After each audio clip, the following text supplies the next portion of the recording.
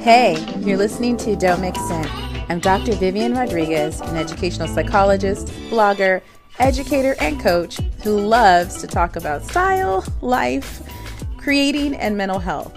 Okay, so I started this podcast to create a space to talk about style and substance, to talk about the complexities of being a woman who's authentic and thriving.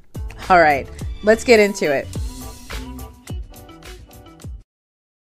In this episode, we're going to be talking about easy to use tools to catapult your daily productivity and gratitude practices.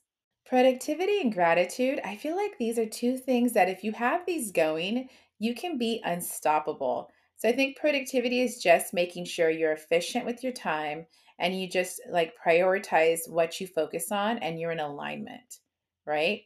And now I think that alignment, though, the way to get to that is having a daily habit of gratitude. So I have a couple different tools that I'm going to talk about here to help you with your productivity and at the same time get you into an attitude of gratitude on the daily. So you like Amazon, but you don't know what styles to get? Go ahead and check out my Amazon Live. I'm an A-list creator, which means I do a lot of lives and people like them. So go ahead and head over to the show notes for this episode to go and join the live. And don't forget to follow me on Amazon. And then keep in mind, as an Amazon associate, I do earn from qualified purchases and all opinions are my own. And I'll see you guys around. Hey, I know you guys do not have a ton of time to just be scrolling through social media. You got better things to do, right? So that's why I revamped and relaunched my Fave Finds newsletter. And what I did is, it's kind of in case you missed it. So I scour through the internet to find some styles for midsize and curves. And I also add just some different podcast episodes or books that I'm into lately, just some good stuff for your email inbox. So go ahead and head over to the show notes for this episode to sign up for my Fave Finds. And don't worry, I'm not going to spam your email inbox. It'll be some good stuff.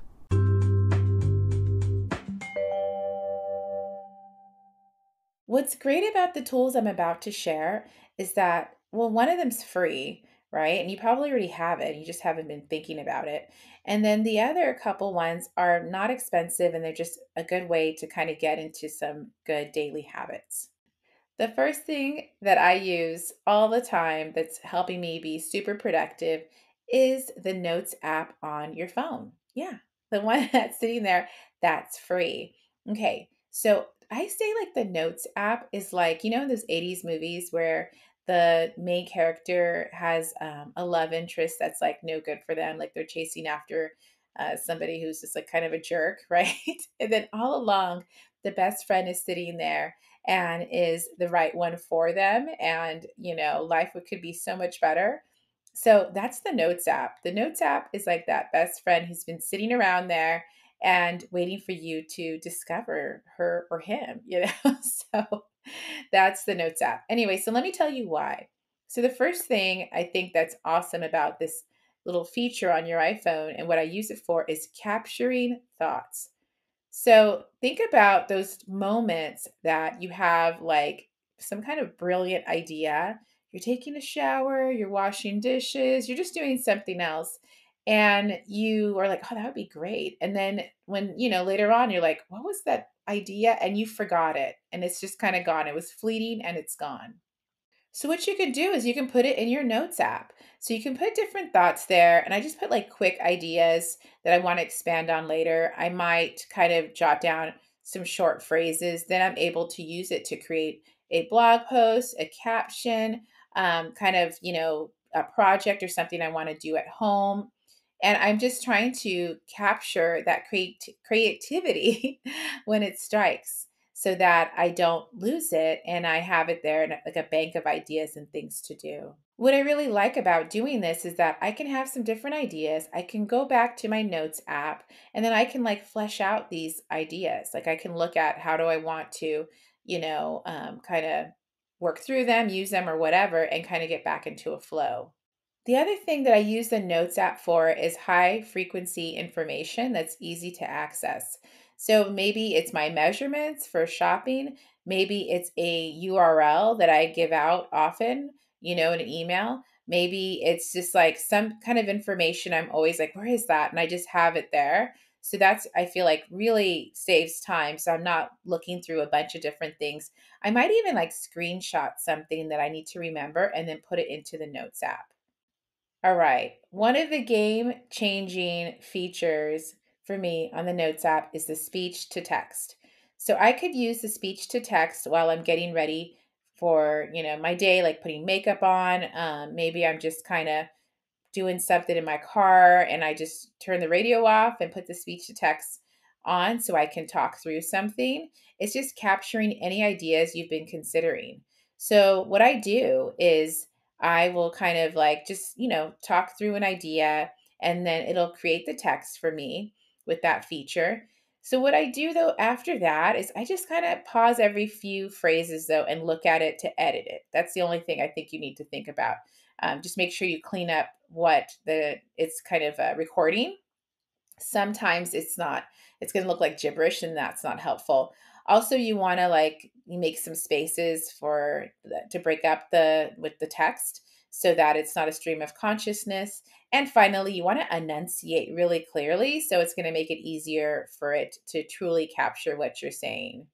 So I've used the speech to text feature to create like the last few episodes and blog posts. I have just used the speech to text app to kind of think through some ideas and get the copy because I was finding like it was harder to kind of sit down and think of what I want to, put out there. And then I just take some of it out and structure it a little bit, just edit. But it's been helping to get out a lot more information and content. And you know what I like too? When I do the speech to text, the writing will seem a bit more natural, right? It could because it's from me just talking. So I feel like that's also a nice kind of little bonus with the Notes app speech to text feature. The last thing I do after I have the speech to text kind of info in my Notes app, I will go and airdrop it to my computer or I'm going to put it in a Google Doc. I just, kind of move it around and then I'm able to put it out as content.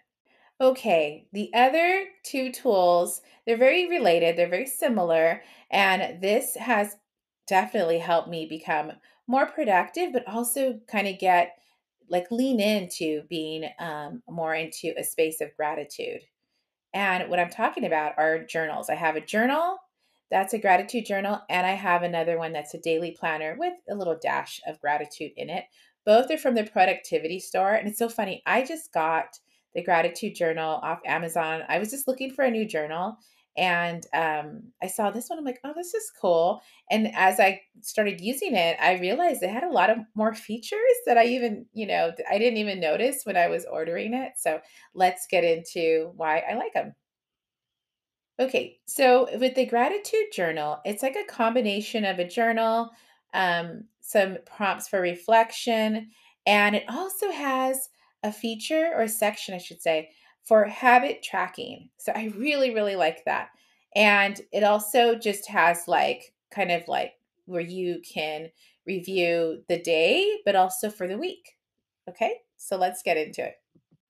I've been using this gratitude journal for 6 months. I'm nearing the end where I have to reorder another one. So I feel like I'm pretty well versed in the different sections and features of this journal.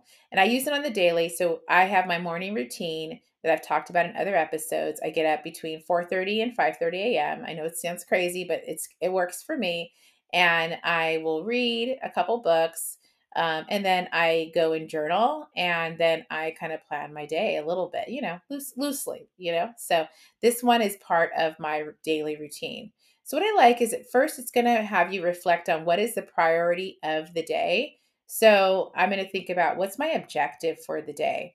I really, really like this because sometimes, I mean, I find that before having a morning routine, I was just going through the day kind of like whatever, like not really like autopilot. So this kind of focuses me to think about what's my goal for the day. Then it's followed by a section that you have prompting to think about what are you grateful for. So I put, my health, my family, all of those things. And I feel like daily, like practice of reflecting on that really helps me stay grounded. And then it has an area for a daily affirmation. So I might be like, writing what's my affirmation for the day. Usually I put all is well, that kind of thing, you know.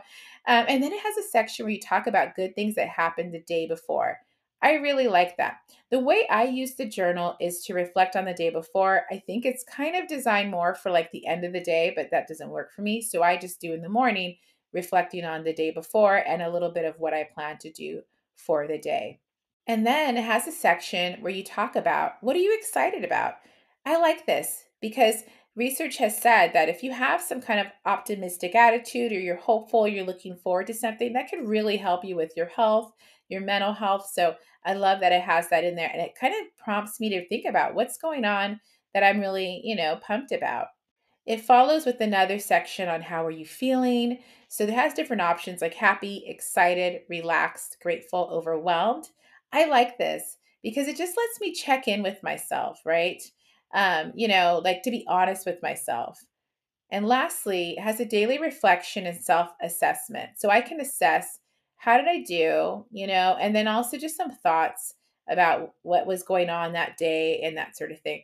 I like having that and also the mood, like what mood you were in, because then I can see kind of patterns. If I was feeling pretty crummy, then I think my reflection is going to reflect that. Another feature I really like with this gratitude journal is that it has a weekly reflection section. Oh, that rhymes. And a goals section. And so you have this, it just kind of prompts you to reflect on the whole week and has a section that talks about the three biggest wins of the week. So I have a chance to like look at how did my week go?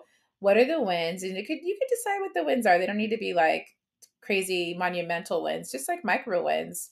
And then three kind things you did this week. And then it also talks about like, think about things that were fun or relaxing during the week. And then how can you make that happen again? I love that. And then it also talks about things that were stressful or hard during the week and how did you overcome them? I love that piece because it's helping you first like celebrate the wins and how can you make, or things that were fun and then how can you make that happen again? And then it also is kind of acknowledging anything that was difficult and how you overcame it. And then that's kind of reminding you of the tools you have at your disposal. Or if you didn't overcome it very well and it was challenging, how can you get better? And then the next section is talking about your goals and priorities for next week and how you're going to make the week better. And it ends with this great section. This is probably my favorite part where it's habit and skills tracking for the week. And so I'm able to like check in with myself. What were the skills and habits that I followed through on during the week? So I might have like, it has like 7 spaces. So you add your skills and habits. So I might put, drinking water, getting up between 4:30 or 5:30, 3 to 4 miles a day. So these are the different habits. And then I check off how many times I did it during the week. I love this because I can tell like there's like a pattern with if I'm in a crummy mood, right? And the day wasn't going well, I can look at the habits that I kept up with that week. And there's a correlation there. So I feel like that has really helped me increase my productivity also while staying grounded in gratitude. Finally, there's another item from the productivity store. It's a daily planner with a dash of gratitude in it. I feel like it's a like daily gratitude journal in a sense too. Like it's a mix of both. But it has a little bit more focus on organization and what your activities are for the day and for the week. But I love that this one actually has sections where there's the categories for the goals that you want to set for your week, your month, and tasks. But what's great is the categories are not just like finances and relationship or career, it also has like spiritual, right? So we're trying to have like a well balanced approach to what we're prioritizing. And then it also has a section on habits and it'll say what are the habits to break and then good habits to make. I just love that because it rhymes. So it's good you can kind of get like it's good because you get honest with yourself, right? What am I doing, right? What do I need to stop doing? What's my toxic trait and what do I need to replace it with? So I love that little kind of behavioral piece and that it has for the different goal sections and tasks. It has those same categories: finances, health and spirituality, relationships, So I really like that. I like that it's kind of prompting you to think a little more multifaceted, right?